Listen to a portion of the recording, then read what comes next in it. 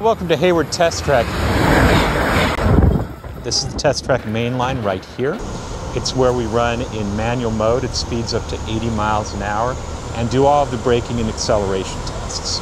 And those tests put the cars through their paces.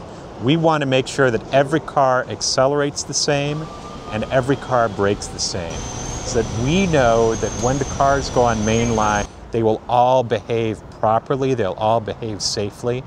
We're going to do 4 runs at 25, 2 runs at 40, and 2 runs at 80. And the goal is to heat the brakes up so that they adhere better to the brake rotors. This is done without our dynamic braking system, so it's friction brakes only. Right now it's fairly smooth, but when you get up to 80, you can really feel it.